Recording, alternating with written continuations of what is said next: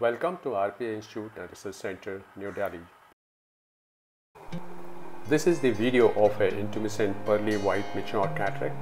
We can very clearly see a white and swollen lens here. And we all know that handling this kind of cataract is always a challenge. These challenges are primarily because of most of these cases have a very thin and fragile capsule. There is absent red reflex. Most of these cases have a very high intralenticular pressure, and because of this high intralenticular pressure, they are always prone to develop capsular tear. So creation of well-sized CCC becomes the most challenging step in these cases, and to achieve a successful CCC, we must stain the anterior capsule.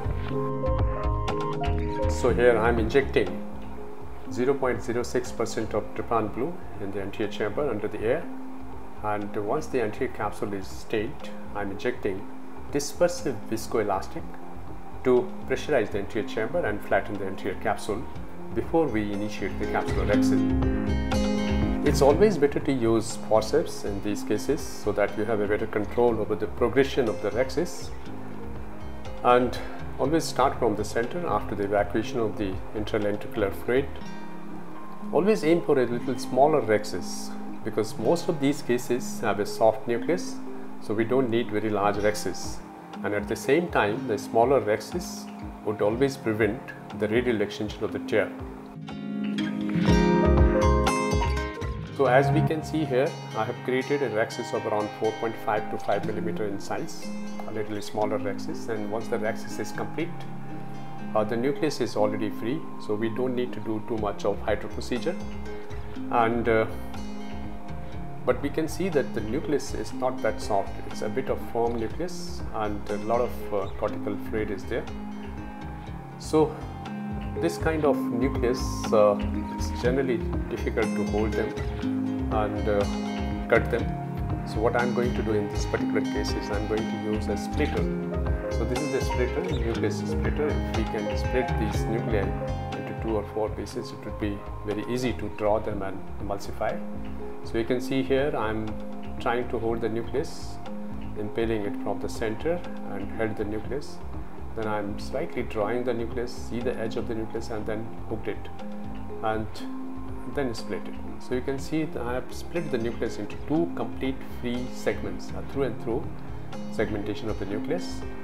And then I'm trying to further split the first heminuclei into 2 more pieces, and then the second one again into 2 pieces. So we have a multiple pieces now here, free pieces, and we can very simply draw these pieces on the phacoprobe and emulsify. So it's very easy to draw because since you have a very free pieces, so you're not going to have any problem in drawing these segments, although they are soft pieces, but still if you have a free segmentation, it becomes so easy to draw them on the phacoprobe and emulsify. So it's being emulsified, all the pieces, and this is the last piece of the nucleus which is left. I'm emulsifying this last piece also, and this is how we have completed the emulsification of the nucleus. Once nuclear emulsification is complete, we can very clearly see that there isn't much of cortical material, but we could see a lot of fluffy and sticky material which is stuck on the anterior as well as the posterior capsule, with a lot of debris also on the posterior capsule. This is the common problem we come across in these intumescent cataracts, and the important point is because this all material has to be cleared, you have to polish it and clear it. So here I am using bimanual irrigation and sandblasted aspiration cannula. So this sandblasted cannula helps to polish and clean up the debris as well as these sticky material on the capsule. So you can see here very nicely clearing the anterior as well as the posterior capsule, and once this cleaning is complete, you can see the posterior capsule is completely clear posterior capsule. And then comes the intraocular lens implantation, and this is the single piece ion which I have injected into the capsular bag.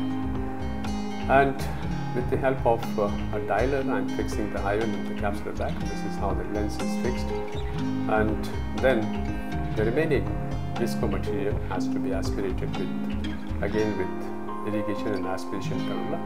The visco has to be removed from the back of the lens also. It's always better. And once the visco is completely removed, the wound is to be hydrated completely. And this is how the surgery is complete. So thank you friends for watching this video.